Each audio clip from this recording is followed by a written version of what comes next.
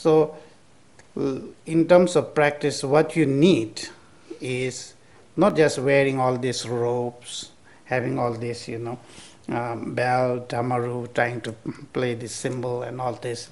So it's just a means, just a method, no, not really the Dharma practice. So what's the real Dharma practice is, first you must have that, as I said today morning, to practice Dharma, the first step is the sense of renunciation.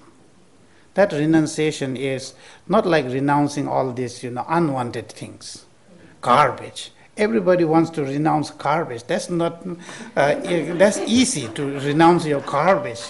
The suffering, the pain, and the garbage is you just dump it here and there. So it's easy to recycle the garbage, but it's hard to recycle what's most precious to you. What do you feel that is so nice, so good?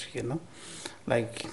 So that's the thing that you need to relinquish. That's the thing that you need to see the essenceless nature of all these phenomena. And then you'll develop that sense of renunciation. So then, how much your